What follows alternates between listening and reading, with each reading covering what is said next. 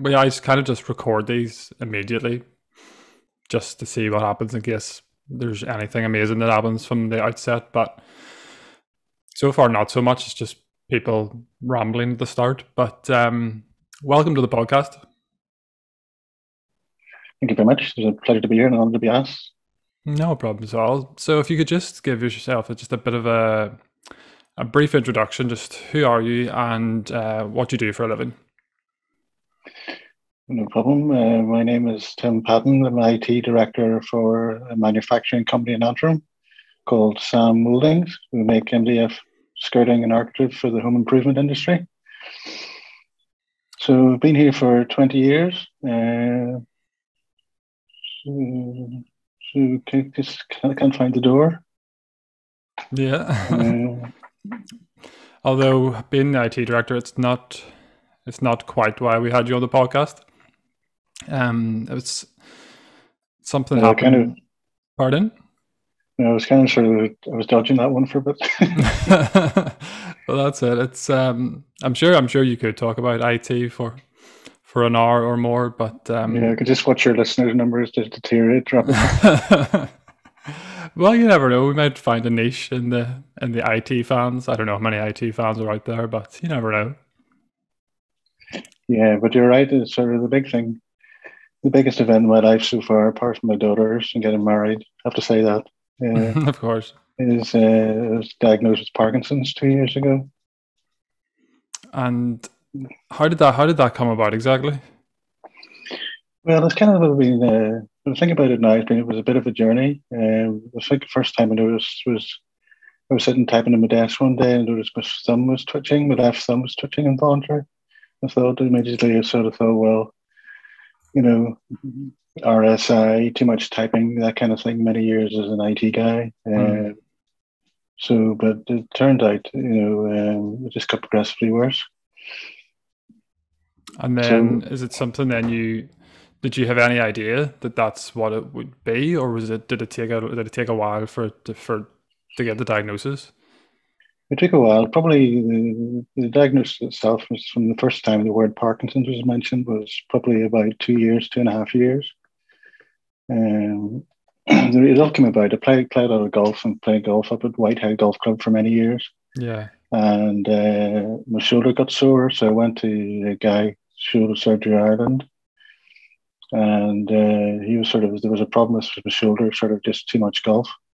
But I was standing one day and my arm was shaking, and the consultant guy said, does it do it all the time? And I said, yes. And I just thought it was to do with the shoulder industry, but he said, no, there's something going on there.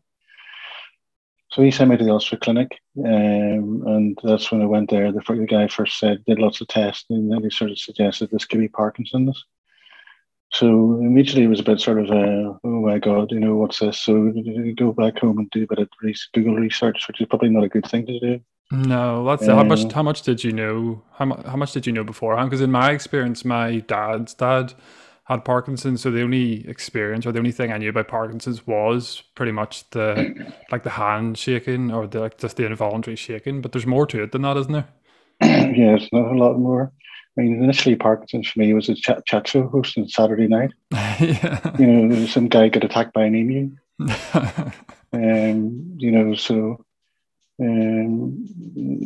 It's amazing when you find out sort of the number of people who actually have Parkinson's. Obviously, the most famous one's probably Michael J. Fox. Yeah. And he's done a lot of work for research and trying to find cures and stuff like that. But you've got people like Kid Jensen, the DJ, Jeremy Paxman sort of come out there, Billy Connolly. Oh, yes. So there's an awful lot of us. Very talented people. Yeah, it's one of those things that sort of, I was making people laugh the other day, saying as soon as I get diagnosed, everybody comes out and wants to happen. It seems to be, but how, in terms of them, whenever you were first diagnosed, how much would you say your life changed? Was it very drastically, or was it more of a gradual thing? I think I kind of sort of, people don't, when I was diagnosed, it was the 4th of June 2019 in the city hospital at 4:00, and the consultant, Mr. McKinley, said, definitely it's Parkinson's. And it was it was almost like a massive weight was over my shoulders. Right. Because for the 2.5 years before when somebody suggested it, It was always, it could be, it could be, it could be. Now Yeah. now it definitely was. So you can actually do something about it.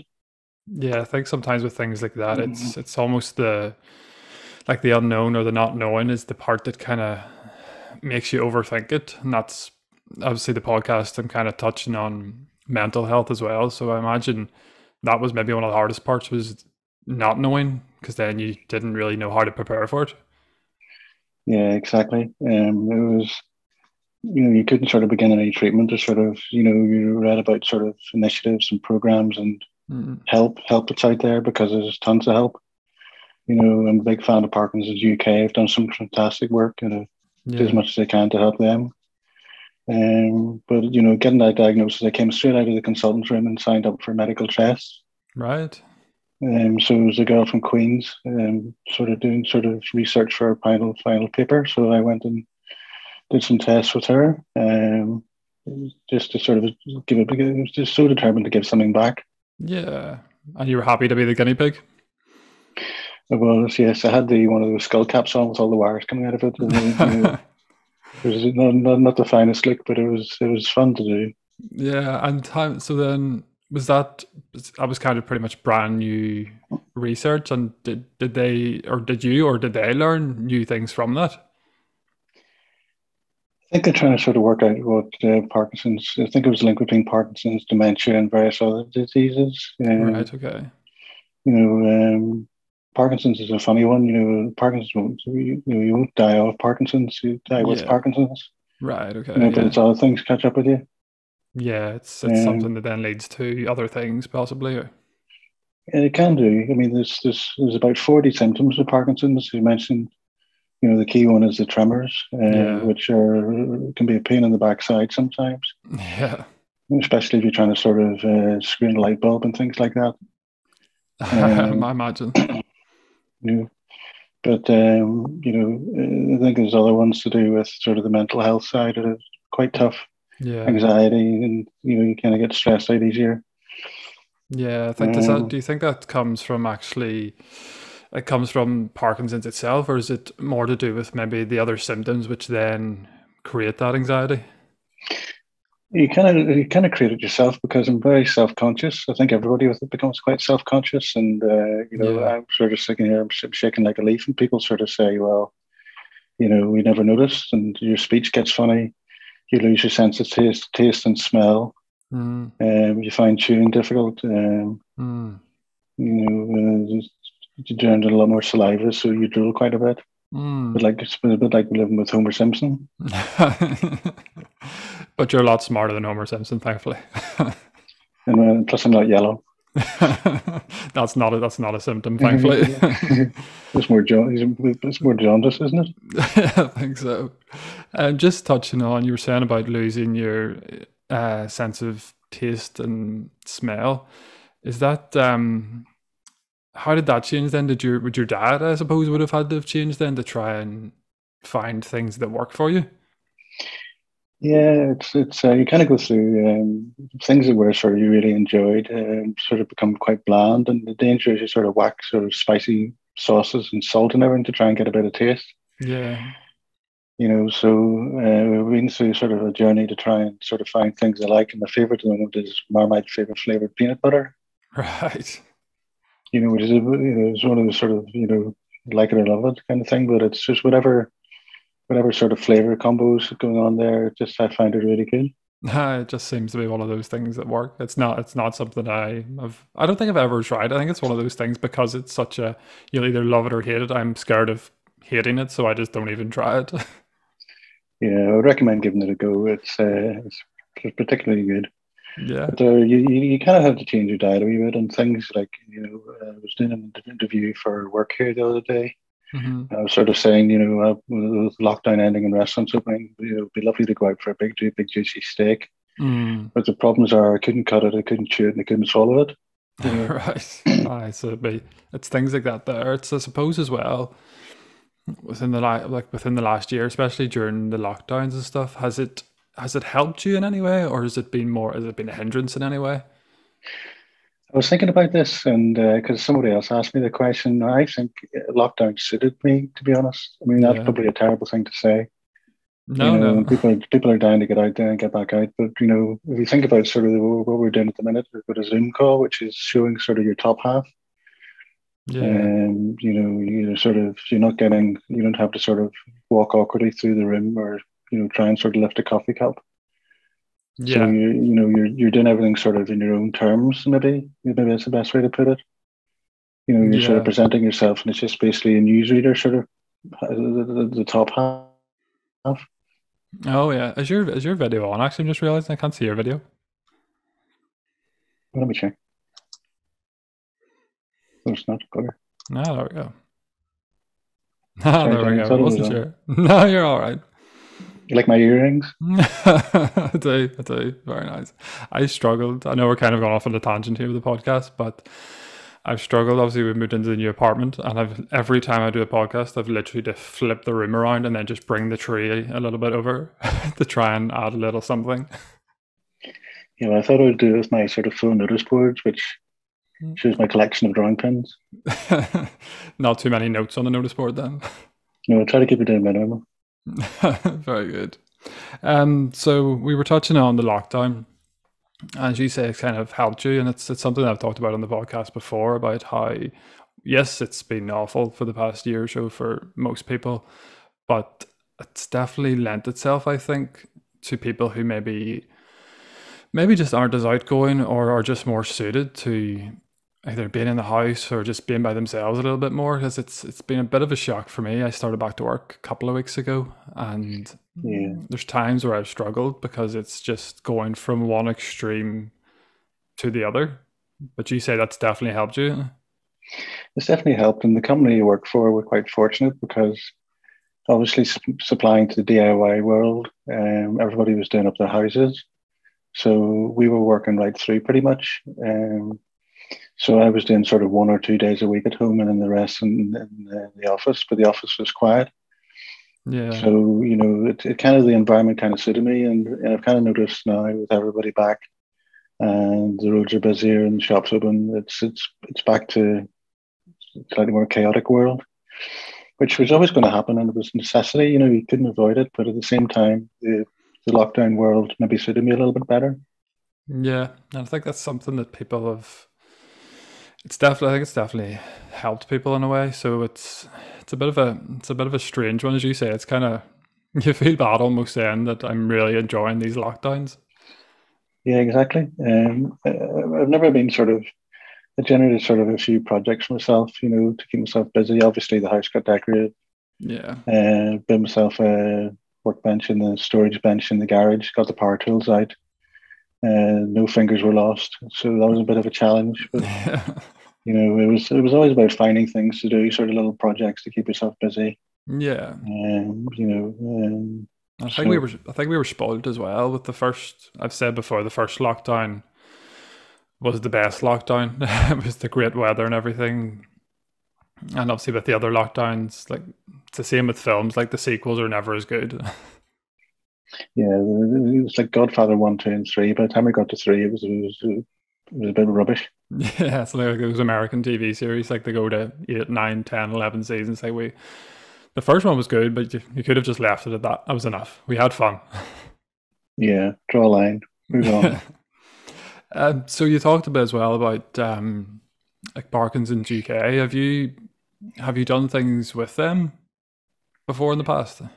With the diagnosis sort of kicking off in 2019, we were planning to do sort of things. I'm actually signed up to do sort of media interviews for them and things like that. Right. Okay. I think I'm going to be the face of Parkinson's, maybe. That's Yeah. pretty good. So Part. I think Yeah. we were signed up to do, the daughters and I were signed up to do a zip wire across the Lagan, Right. Okay. but it got postponed. So I think it's going to be back on this year. Oh, fantastic. That'll be good. So that's just you're trying to raise money then, just online to.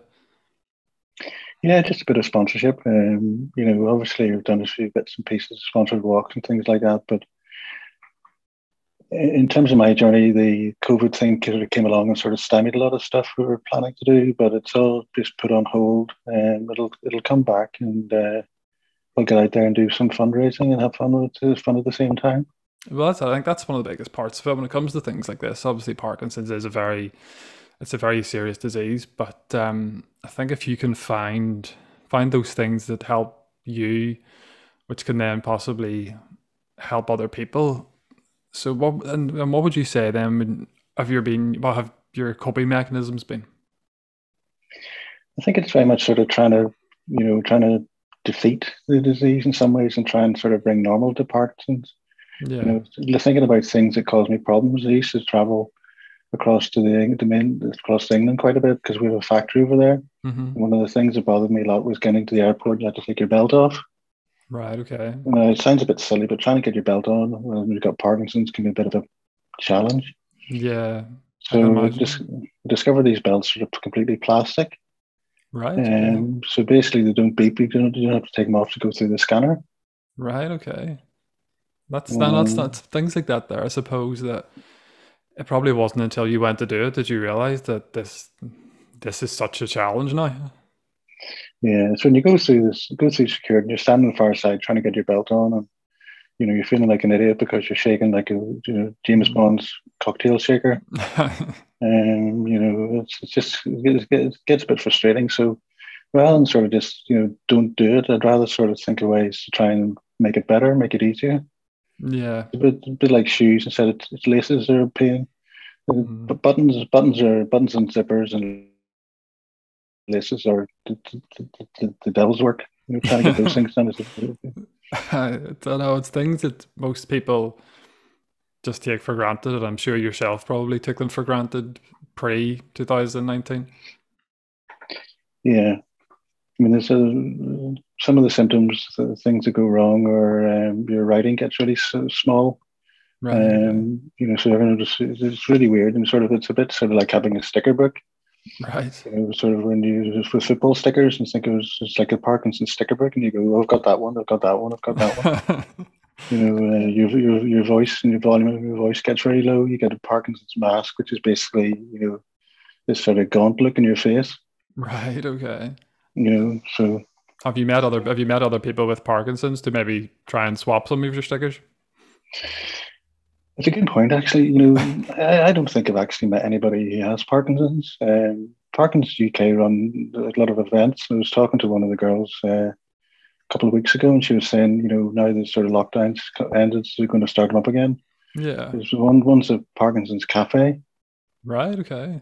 which must be, they'll clean up after us. That's Coffee funny. everywhere. You have to wear a Mac. I Um, know and it's they, depends who's serving the coffee, I suppose. Like, when the first night, they used to call me Tim Half a Cup in here right. because it was my turn to get the coffee because you had to walk down the corridor. It was by the time you got there, you had half a cup of coffee. Oh dear. Well, that's it. Um, I think it's having that sort of attitude. I think is fantastic for things like this. And I suppose with it's your sense of humor is that it's probably helped you in a way because I think if you always had that sort of doom and gloom attitude, like maybe you've developed a new symptom or you find something different, it's going to probably just make you spiral if you continually see the sort of downside to it all. I know obviously there are downsides, but it's keeping your spirits up, I suppose, has yeah, probably helped you. it does, and humor sort of is my crutch that gets me through. I mean, there's it is a terrible disease, and I'm sure people react in different ways. I read a lot of things about people getting very depressed, but Mm, I mean, like when I was talking to a girl from Parkinson's UK, we were having a laugh because they do, as well as the cafe, they do a dance class. They do strictly come dancing. right, okay. As long as you can do the hokey cokey and shake it all about, or dance anything by shaking Stephen and stuff like that. Yeah, That but would be in, good. That'd be quite a night. yeah. And So the how? first thing, sorry, one of the things was we were sitting sort of my daughters and I was sitting going through jobs I couldn't do anymore, Right. like bomb disposal, surgeon. No, nobody ever buys me that board game operation because I'd be pretty crap at that. Sports are pretty difficult, like darts and javelin. Mm, yeah, just very, Yeah, very dangerous, I imagine. anything with the pointy end. Just make sure you stand behind you. Well, I play golf, and the golf is my chosen sport, and I'm really rubbish at it now. But Uh, it's the exercise and the banter is really good. yeah. So the guys that play with sort of basically say, well, if you stand in the fairway in front of him, you're safe because the ball's never going to go there. It's all right. And how has your golf changed? Because as you say, maybe you aren't as good as you used to be, but you can still play. I'm still playing, still get around the course, but that's what handicaps for in golf, and it's a good game because the higher handicap, the more shots you get. I mean, I play off 27 now, which means I get 27 shots around. And I'm playing with guys who get 6 shots around, but Oh, really? that's how it levels out. Right. Okay. That's what makes it interesting, keeps me competitive in theory. Yeah. But basically, you're standing there and you tell your body to swing the club, and your body goes no. It Just just doesn't communicate, and sometimes so it can be challenging, but at the same time, it's the camaraderie, the banter, and getting out in the sunshine and getting exercise. You're walking 4 miles, 10,000 steps around. oh yeah, and that's You great for know, it's great for the head as well. absolutely, and exercise is one of the greatest things to help combat Parkinson's. The more exercise you get, but boxing is very good. Apparently, I haven't tried that yet. Right. So Okay. still looking for volunteers. Then your body might just start throwing punches that you're not even planning. It could be, it could be. That would be quite good though, Um, because if you don't know you're throwing a punch, then your opponent doesn't know you're throwing a punch either. just blame it on the Parkinson's and just go, oh, it wasn't me. It was I'll take Mr. Parkinson. As long as it's during a fight, it's okay. Exactly. Not during a board meeting or anything like that. No, but that's just talking about that as well. Like you were saying about obviously your daughters and then your friends, that you play golf with. Would you say anything changed? Like, did people like try and treat you differently whenever you were diagnosed? I don't think so. I think pretty much, certainly the family was pretty much the same. Um, you know, Friends, I think, sort of didn't realize. I don't think I got my sense of humor. Didn't understand that I was making fun of myself. Yeah, In some ways, I think now they get it okay. yeah, But everybody's, people would sort of offer to help you when you're trying to lift things, you're trying to do things, or you can see you're having sort of difficulty, and sometimes I want to push people away. But the yeah, people, I know everybody's generally trying to do it to help. yeah.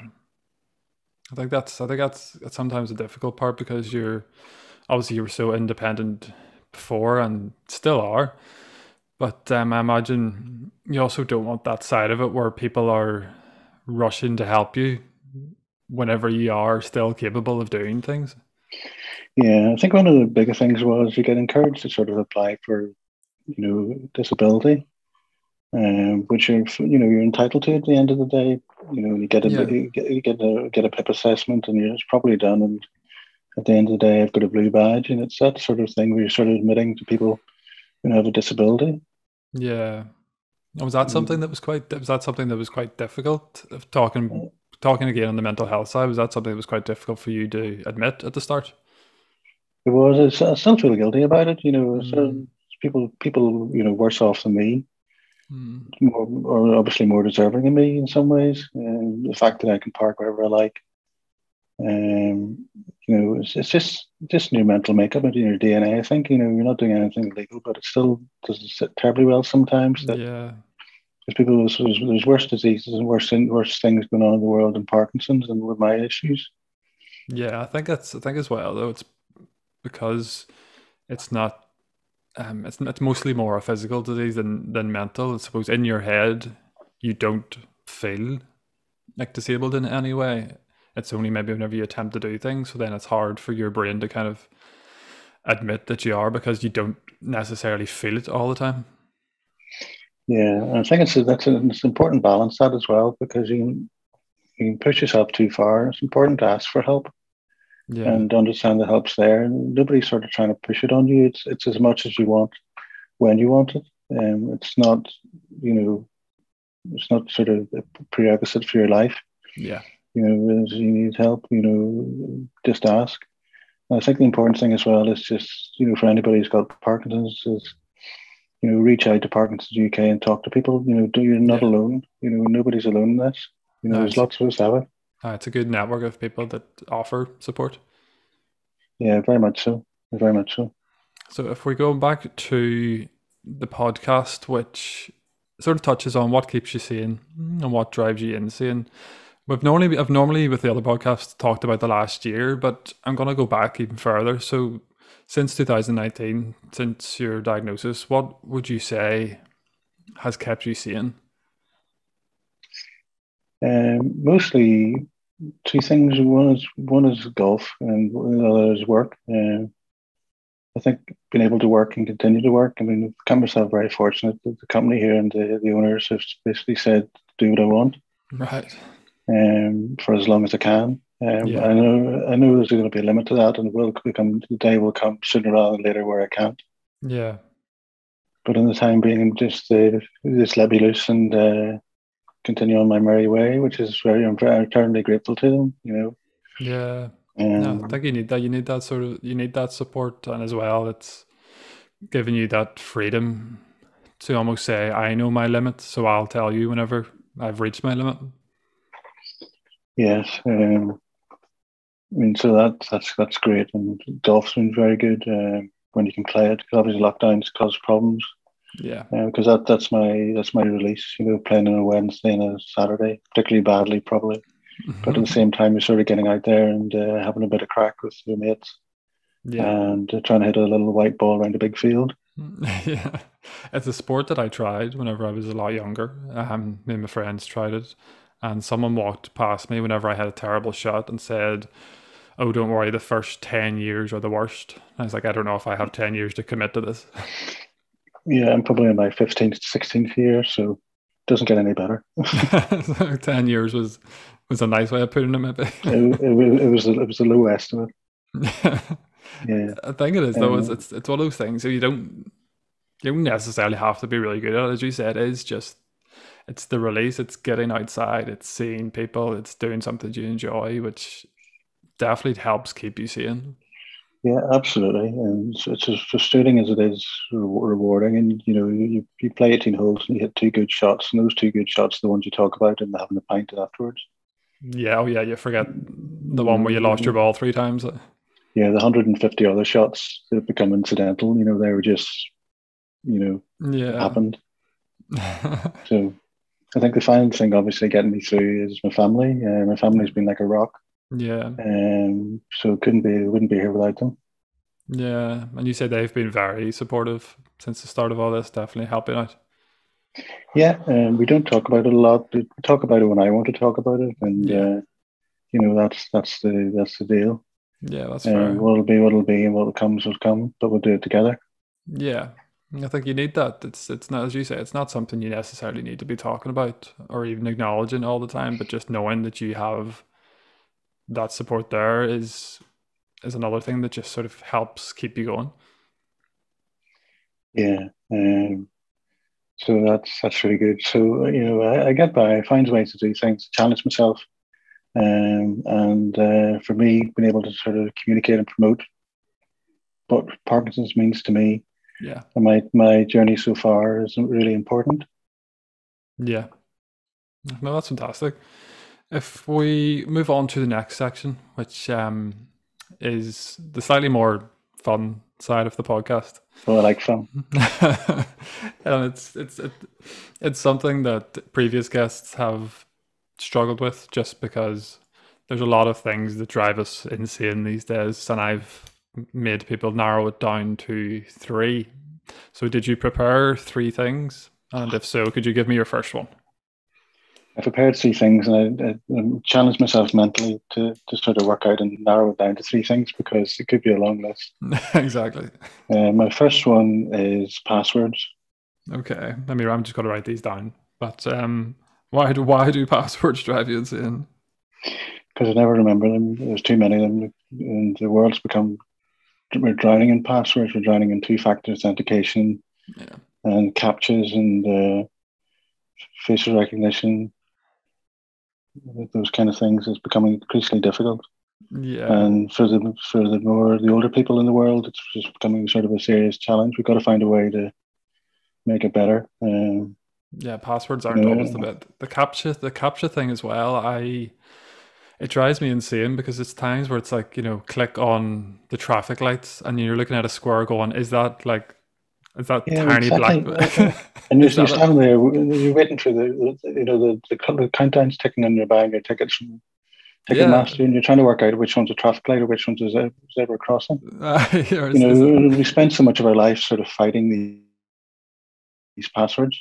Yeah. Is it capitalized or it has to be 8 characters long? So, use particular sort of punctuation marks, Yeah. 6 numbers, 2 letters. And your cat's first day out.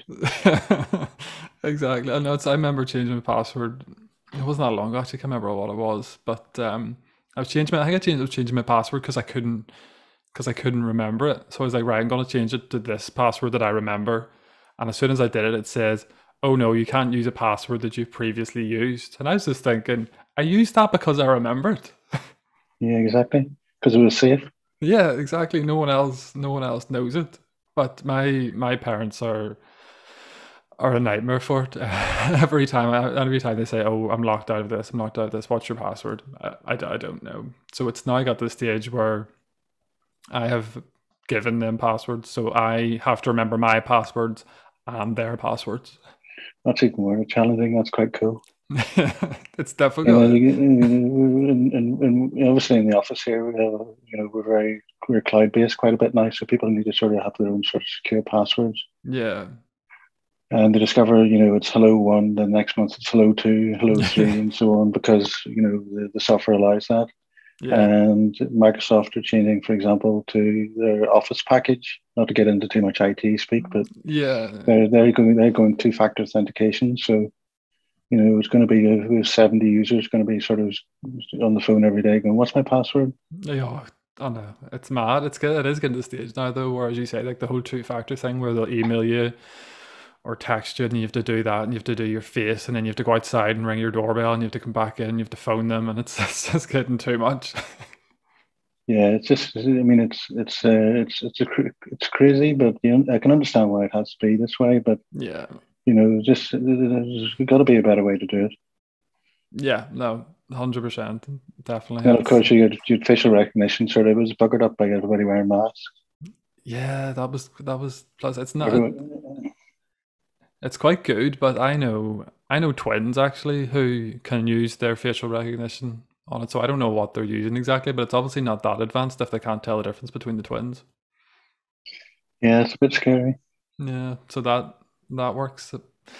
But it's strange, and sometimes as well, I'll maybe wake up in the morning and try and use my facial recognition, and it won't recognize me. But it's maybe just because it's first thing in the morning. So it's basically your phone saying you look so rough that you don't look like yourself. Yeah, it's like it's critiquing you. Sort of, it's a Yeah, bit like sort of I've tried many times to use obviously with the tremors to use voice assistants like Siri and things like that. yeah, I always remember one of the funniest things Siri did was down leaving Dublin Airport with a friend one time, and we were going to Naas. right. And I said, "Hi, Siri," and it said, "What do you want?" I said, "Navigate to Naas." I turned around and it says, "I don't know your niece, and I don't know you." So what? Sometimes they're nearly too intelligent as well, but Like I find no, it quite. I find voice not sort of deviated for passwords, but voice assistants become quite yeah. quite funny. Yeah, oh no, 100%. And it's I think I talked about it on one of the other podcasts as well, but we have like two of the Alexas here, and it's just a nightmare because they both reply and neither of them listen. Yeah, Alexa's quite good. They're a bit hit and miss. We sort of laugh because Victoria, my daughter, obviously she travels with me to work, and Yeah. we sort of ask her to play this particular song, and it gets completely wrong. We end up sort of having to laugh. Yeah. And his pronunciation, Rafa Nadal was Rafa Nadal. We go, who? Who's playing? That's brilliant. I see in bed. Because I've one of the Echo Dots by my bed, and the other night I was just about to drift off to sleep, and all of a sudden Alexa just went, "I'm sorry, we don't have that on the playlist." It's like I don't even know what she was listening. There was no voices talking, so I don't know who she was talking to. Maybe there's a ghost in here that was trying to play some music. I have no idea. They're quite cool. It can be quite entertaining. Yeah, no, they are good. But passwords is That's one the of my main gripe. bugbears. Yeah. So, okay, that's the first one. What's number two? Number two will be cyclists. Cyclists, right? this I'm, could go on for a while. I'm going to qualify this now. I'm sure cyclists are lovely people, salt of the earth, really sort of lovely people. They pull on that Well, lycra, and sort of head out. I just, I can't abide it. I have to say, I was a cyclist myself for a while, but I discovered very quickly that I might as well sort of go and play with laser blades and things like that, because safer. it was safer, because you're riding down sort of the gutters, and everybody in the cars are trying to sort of basically sort of knock you off like some sort of pinball. Yeah. I just don't understand why people want to do it. And there's hunting in packs on Sunday morning, particularly going to Whitehead. Yeah. And it's supposed to be environmentally friendly, and there's 30 cars behind the guys. Sort of pumping out, taking longer and revving, and sort of trying to sort of work out how to get past, and playing Russian roulette with the cars coming ahead. Do you think that sometimes they're doing it on purpose just to try and annoy you? I think so. I think they do. And sort of the big thing, obviously, the campaign now, people say they don't pay any road tax, don't pay any insurance, and the rest of us have to sort of stump it up. It's just not. It's just not right. I've seen guys sort of eating sandwiches, riding bikes and things. Oh, really? On the way to work, yeah. There's one guy who was sort of eating a sandwich. He was holding the sandwich in one hand with his packet of two, and eating one with the other hand. What was he? Was he going? No, was he no hands, or was he? Well, he kind of had one finger on the handlebars, a little pinky finger, sort of riding down traffic. Just to balance himself. That's ridiculous. And then you get the traffic lights to jump on the pavement and sort of ride across the pedestrian crossing, and you have to overtake them again. Yeah. I said, lovely people. I'm sure they're really nice, but when they pull on the lycra, I'm sorry, I can't cope. It's almost like the anti superhero. So the lycra is their costume, but then they just turn into to put it mildly, very annoying people. Yes, they become the Dr. Evils of this world. Yeah, just making everyone late. That's the thing as well, though, because I've seen it a few times where if they're going sort of single file and they're right at the curb, sometimes it's okay, but there's times where you literally see them like taking up the whole road and going like 10 mile an hour. Yeah, and I appreciate it's difficult because I haven't been a cyclist. You don't want to ride in the gutters. Yeah, exactly. The inside is where the worst part of the road is. Yeah. So really you want to sort of get in the middle of the lane, but yeah, it's so difficult. It's just cars and bikes just aren't compatible on our roads today. There's too many cars, and it's downright dangerous at the end of the day for the cyclists and the drivers. Yeah. I can't think of anything worse to do on a Sunday morning than put on some lycra and go cycling. No, I just don't. I always said I haven't done it. It wasn't for me. No. I just chose to play golf. But it's equally as bad on Sunday morning. But yeah, and you don't need lycra for that either, which is great. No, God, no. That would be quite a look. I'm sort of sitting behind sort of a bunch of cyclists looking at their backsides. It's unpleasant. It's not what you need. Okay, we'll go with your final one. And so we've got passwords and we've got cyclists. What's number 3? Controversially, I'm going to have to explain this one. Zara Phillips. Zara, right? Okay, right. This is a long-term bugbear of mine. Sort of many years ago, in the Sports Personality of the Year competition, Darren Clark was beaten into second place by Zara Phillips. And what did she do? She do horse riding or something, isn't it? She sits in the horse. The horse should have won. The horse should have got the Sports Personality of the Year. Being a golfer and a fan of Darren Clark, he'd been at a particularly difficult year. He won the Ryder Cup, won tournaments, and this woman on a horse beat him. And I've never forgiven her. That's entirely fair, as you say. It's not. I don't know. I don't want to alienate myself from. She might want to come on the podcast one time, so be careful. No, you never know. But as I say, I don't want to alienate myself from horse riders. Actually, I've got some family members that are horse riders, but I don't think they listen to the podcast yet. But I don't know how much work she actually does. As you say, I think maybe the horse needs a little more credit. I just, to me, it was a travesty and injustice of biblical proportions. Which has sort of scarred me for many years now. So You whenever can't let it go. can't let it go.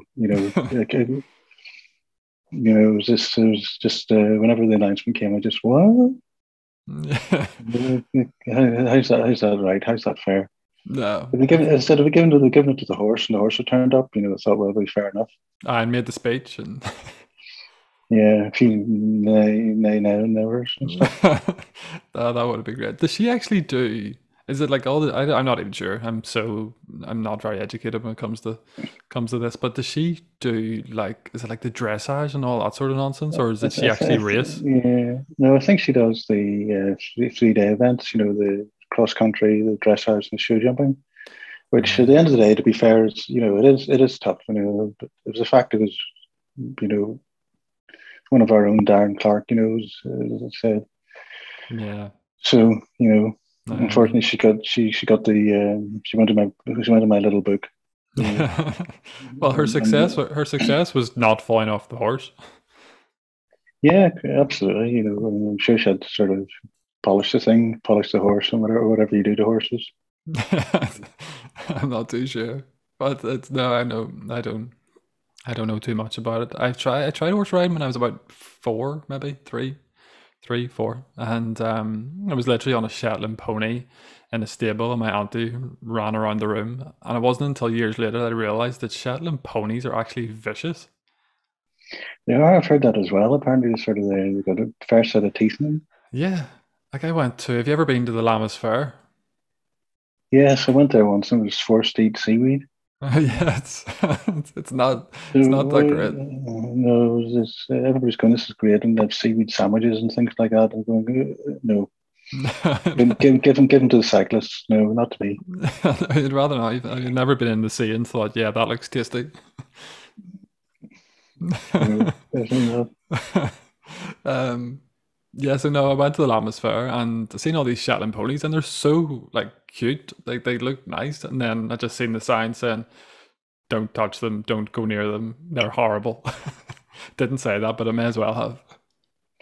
Yeah, I think the last Shetland pony I remember saying was one of those adverts where the thing danced on the cliff. Oh yes, I remember that Remember that? It actually. was not too long ago. Now, the Yeah. same experience with donkeys. Yeah, my auntie actually used to keep donkeys. She lives out in the country, and she used to keep donkeys. They're so noisy, like ridiculously noisy. Again, you have to be careful because they'll kick you. But yeah, it's such a strange one. Like I think it's a very middle class thing as well, isn't it? The whole horse riding in those 3 day events, especially the dressage, because the dressage is basically just the horse dancing, isn't it? Yes, it's a horse doing "Beat It" to Michael Jackson or something like that, or Yeah, it's basically a horse moonwalking and yeah, that kind of thing, which is damn clever if you ask me. yeah. Oh, it's At the end of the fantastic. day, it's, again, the horse is doing it. And I'm not sure Yeah, what influence the rider has. If I they sort of know. poke and prod it at certain times, or I'd be much more impressed if they just like turned the lights out and then turned it back on and then as you say beat it just started and then a horse just walked out and just started putting moves to yeah, I mean that's the ultimate sort of dressage. it. Yeah. You don't see that on Britain's Got Talent either, do you? You see people coming out and dancing with their dogs. You've never seen someone bringing out a 7 foot mare. No, I mean there must be a whole range of animals out there like hamsters and meerkats and things like that people I can train to do that. I'd be if someone could train a hamster to do dressage, I would give them sports personality of the year, 100%. They could cheat and they've got little balls, little hamster balls. True, actually. If it was a person in a giant hamster ball and a hamster alongside them, I would be impressed Yeah, by that. like doing a duet. No, definitely.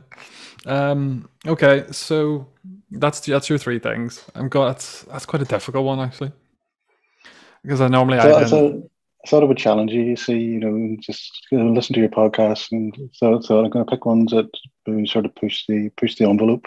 They are tricky ones now because passwords do and absolutely infuriate me as well. Cyclists, I totally understand it. And Zara Phillips as well. That's It's controversial. it's controversial, but I do like you made a very strong argument. Mhm. So I think I'm going to say I don't want to alienate myself because possibly maybe we'll get her on the pod. Maybe we'll get the horse on the podcast. You never know. Maybe you get a cycling horse. Yeah, possibly.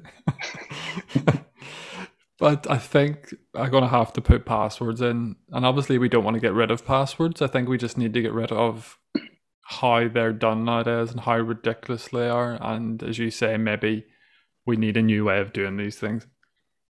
Yeah, we need something uniform. We need sort of a standardization. We need common sense to prevail with passwords. They're not going Yeah. to go away. They're essential. They're an essential part of our living. Yeah. But we just gotta sanitize them. We've got to sort of take the pain away from passwords. So yeah. Yeah, no, 100%. So we'll put passwords in the bin. So one last question, really. Just so we'll bring it back to Parkinson's. If you could go back in time to when you were first diagnosed, what advice would you give yourself? Oh, good question. I think you just don't jump to the conclusions. Don't assume you know everything about this disease. Don't for whatever you do think you've got to deal with this on your own. You've got a family, you've got friends, you've got a massive support network that appears out of the mist. And talk to people. Big thing is mental anxiety and mental stress and mental problems come from, in many cases, bottling things up. Yeah. It can be challenging. We're all very proud people. We're all very insular, and we've talked about sort of lockdown.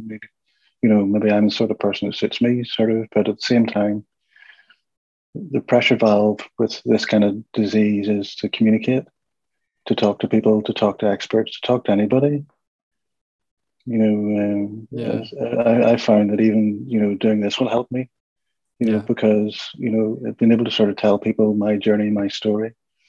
If nobody else listens to it, it's still benefiting me. But if one Yeah. person listens to it and does something about it, then take Yeah. something on board that I've said, then that's terrific. It makes my life better.